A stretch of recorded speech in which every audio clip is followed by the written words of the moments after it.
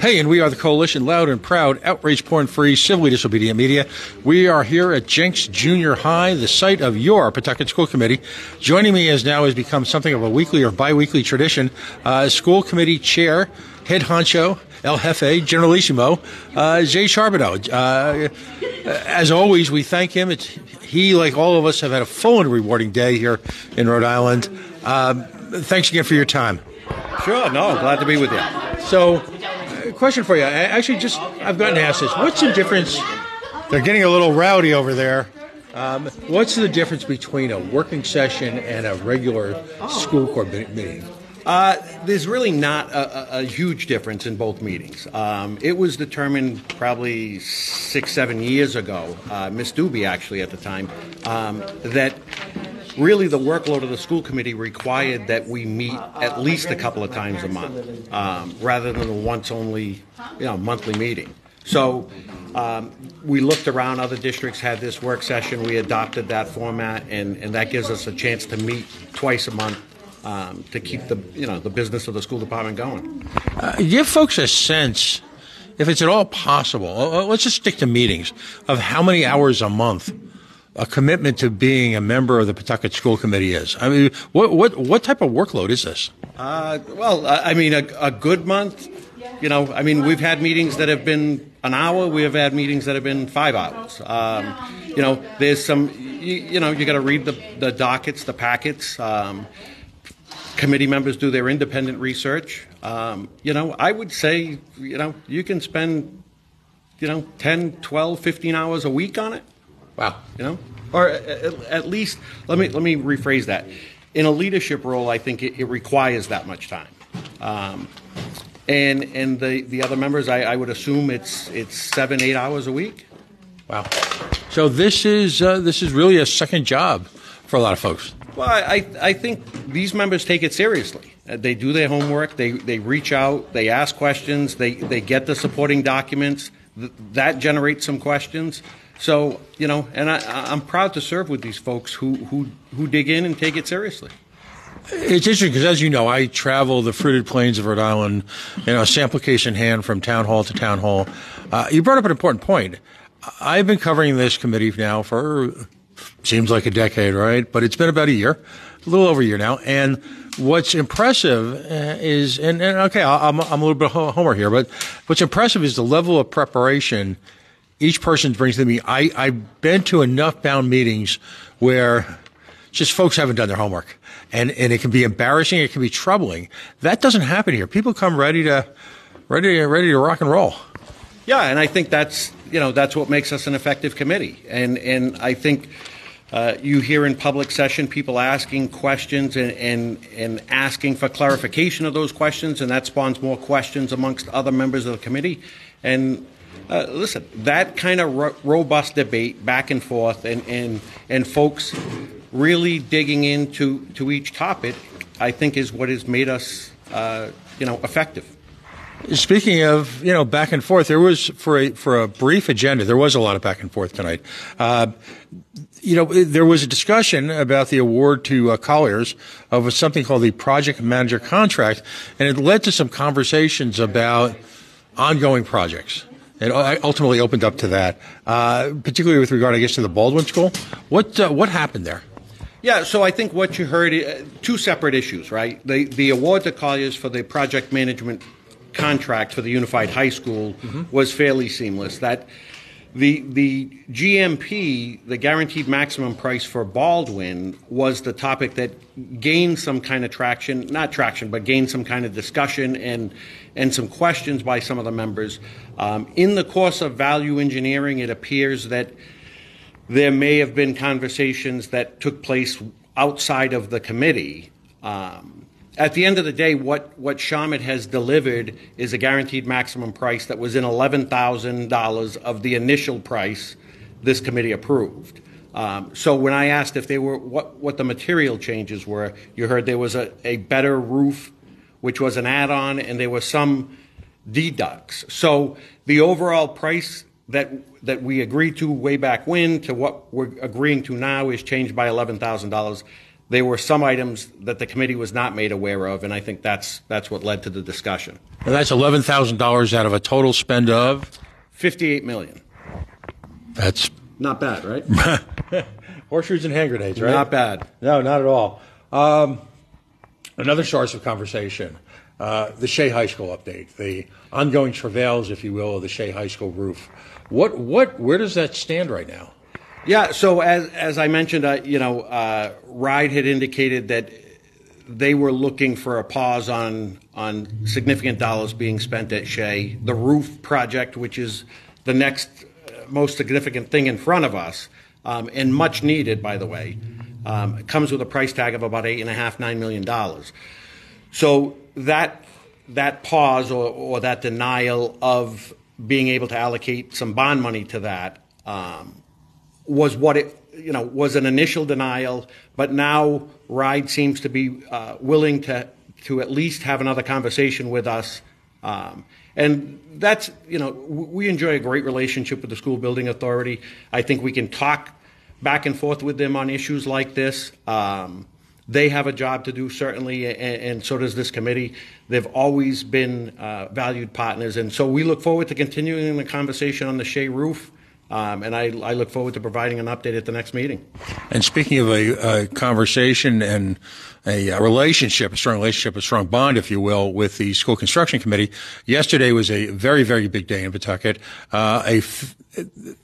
If you will, I'll call it the financial groundbreaking for the unified high school. The state armed up with, and we were the first to report it, what was it, $50 million? How's that work? Yeah, it was it was a great day here in the city yesterday, a great day for the district. What I heard was that our stage 2 submission was rock solid and really won over the folks at the school building authority. I think you heard that from some of them yesterday.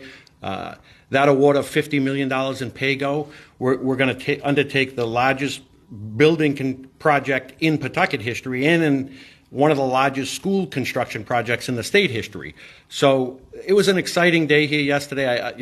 Again, I can't thank the governor enough and the General Assembly, the Speaker, the Senate President, who have allocated those dollars. And, this is how we start it provides the initial funding to get going at McCoy. I think the residents ought to be mindful that the budget to ready the land is about $25 million. Right.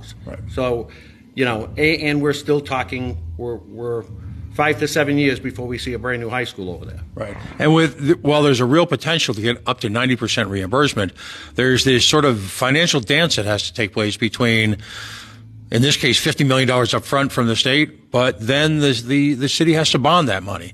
And, I know we say this all the time, folks can conflate the approval of a bond with the actual placement of a bond. So now the next step in this financial dance, for lack of a better term, it's a very serious subject, is for the city to go out for the bonding, ultimately to get money back from the state. Is that a good explanation for it? That's probably as succinct as you can get. Yeah, I think we're at a point now that certainly the $50 million pay-go, but recognize what the pay-go is, right? The city still has to expend the money. Mm-hmm. And then as we're paying the invoices, we're submitting them to the Department of Ed and we're getting reimbursed. But there's still an outflow of money coming from the city side. My point again about the initial budget on readying the land at McCoy, that includes the demolition of the stadium, the grading of the land, the removal of hazardous materials. We've figured that number to be around $27 million. So that $50 million is going to go relatively quick, or as quick as $50 million can go. Mm-hmm. And then that's when the city will need to come out in, I believe they'll do it in bands of, whatever the financial experts advise them on, $50 million or $100 million bands, and that provides the working capital to get the building actually up. Each level, each tranche, I guess is the other word, it represents a next stage in the building. So again, people need to understand that you're looking at a multi-year, multi-million-dollar process. Obviously, the sooner this gets going, the better. We've checked at the local Home Depot. We asked them if we came by with a couple $100 million, could we get a deal? They're not so bullish on that. These buildings are getting expensive, but at the same time, this is an historic opportunity for a city like Pawtucket to engage in the kind of wishful dreaming to reality school construction that might not ever happen. Yeah, and the buildings are expensive, right? What's expensive? I get the number is large, and I get people, but what's the alternative? What's the alternative? To leave students in Shea and Tolman? That's unacceptable. So, the price of school construction isn't going to go down in 10 years. We're pretty sure of that. Right. And while I recognize the enormity of that number, doing nothing is not an option. I don't think that's an option for anybody in this city. So the taxpayers have overwhelmingly said, this is what we want to do. We're behind this. I think the elected officials in the city, the state, everybody is on the same page that our students deserve this, and we're going to get it done. The final question of the night, and it's kind of a natural segue. The fine folks at NEASC are back on the horizon, right? There's a projected visit, if I'm right or wrong, confirm if you can, is just a couple months out. And the issues that really generate the need for the unified high school, while simultaneously point to the challenges, and we're trying to be kind here, at Tolman and Shea, are right back out in front again, aren't they? Yeah, they certainly are. And unfortunately, not much has been done at Shea. And we talked about that 7 months ago. We talked about it 5 months ago, and here we are tonight. So the NEASC trip to the district is within, as you said, a few months. We've got to have that conversation, and again, we have to have the follow-up conversation with RIDE and see the roof plans are done. It's a question of, can we get up there and actually get the work done? Right.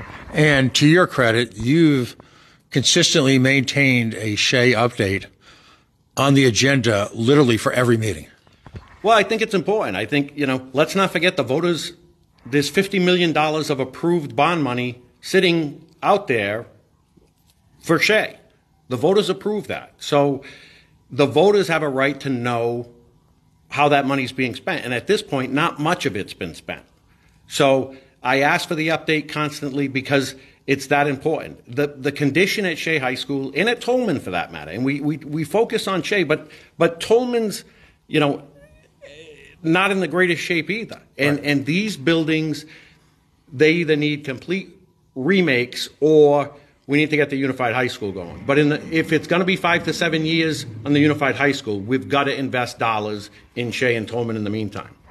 Chairman Charbonneau, thank you very much. We'll see you next meeting. When is next week? You have a regularly scheduled meeting, same bat time, same bat station? Yeah, I believe so. Next week, Tuesday, I think 2 weeks from a week from this coming Tuesday. Okay, fair enough. Thank you again. I know it's a full day, so we appreciate you bringing sort of into sharp focus a lot of the issues that are covered in a long, complicated meeting, so that the taxpayers and the kids, who live in these buildings. I mean, it's arguable that many of them spend more time in these buildings than they do at home.